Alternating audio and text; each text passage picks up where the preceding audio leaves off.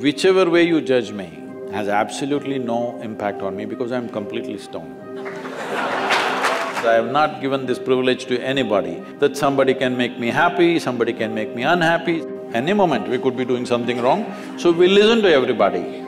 But what they say will not determine how I am.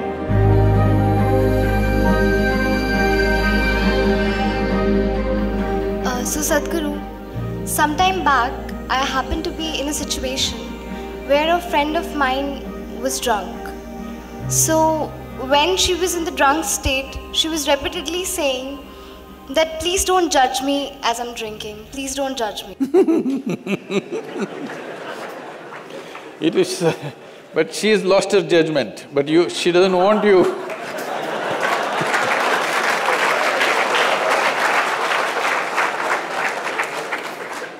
So my question is, whether it is alcohol or not, in life, why are we so apprehensive about being judged by others? And how can we not let this come on our way of being happy?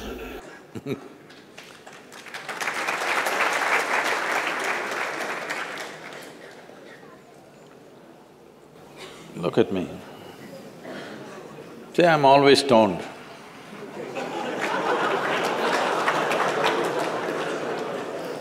Never touched a substance, but always stoned. You can judge me whichever way you want.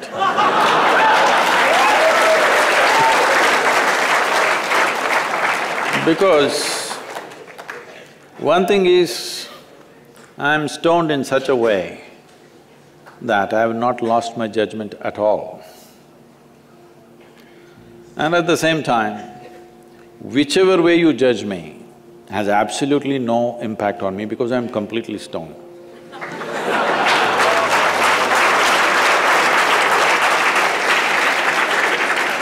Having said that, why this consumption of alcohol and drugs is growing the way it's growing in the world is, this is because the heavens have been collapsing.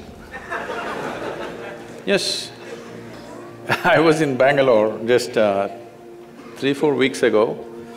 There were over 8,000 people doing a 2-day program with me. And just casually I asked, how many of you think you will go to heaven? Only 5 hands went up. Then I asked, are you all the hell people? No, it's just that both heaven and hell have collapsed in people's minds. This is the first time in the history of humanity that this many people in the world can think for themselves. Otherwise, your priest, your mullah, your pandit or a book was thinking for you. The first time that so many people can think for themselves. Or they're thinking right, thinking wrong, there are many issues about that. But they're thinking right, thinking wrong, but they're thinking. So all illogical things are naturally collapsing. Still, this generation has not fully walked away from it, still there is fear. They can't openly say, there's no goddamn hell or heaven. They're still fearful about it, but they're trying to make a little heaven for themselves here. So, hey, wait. So naturally, when they're not able to do it for themselves out of their own intelligence, they will fall back on chemicals. Today, just to take very affluent societies, because every society is aspiring to be like that, let's say you take United States, which is the most affluent nation on the planet right now. 70% of US population is on prescription medication. Another 30%, of course, buying it off the back streets.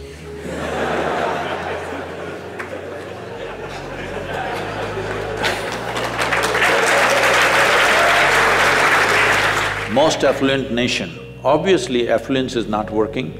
To be healthful, you need chemicals. To be joyful, you need chemicals. To be peaceful, you need chemicals. To be ecstatic, of course, that is ecstasy. So, I'm not even looking at it morally.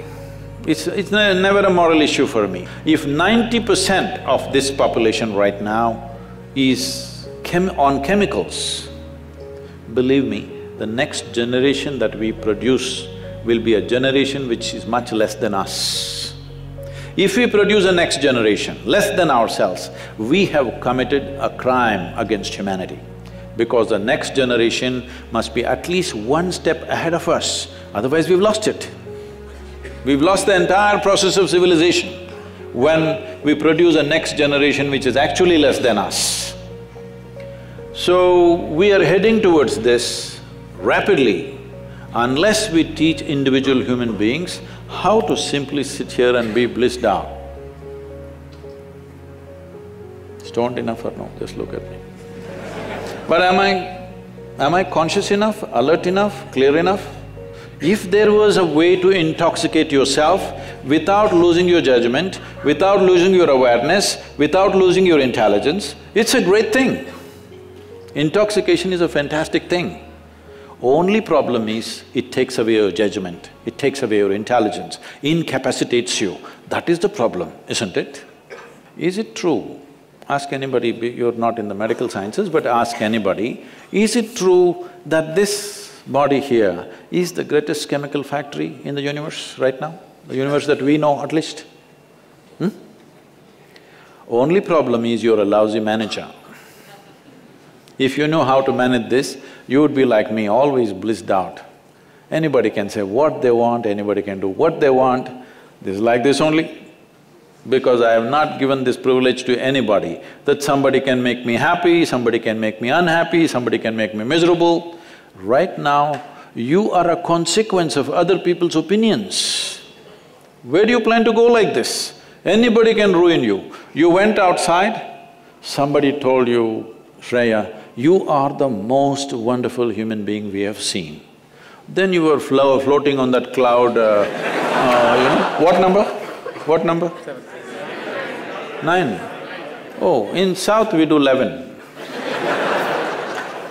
You were floating on cloud whatever number, and you came home, people at home told you who you really are. And the cloud will crash. No. It's very important that neither this way or that way, we listen to everybody because we could be doing something wrong. Hello? Any moment we could be doing something wrong, so we listen to everybody. But what they say will not determine how I am. Never, ever. This you must fix and you must tell your friend when she's not drunk. Because otherwise she won't understand.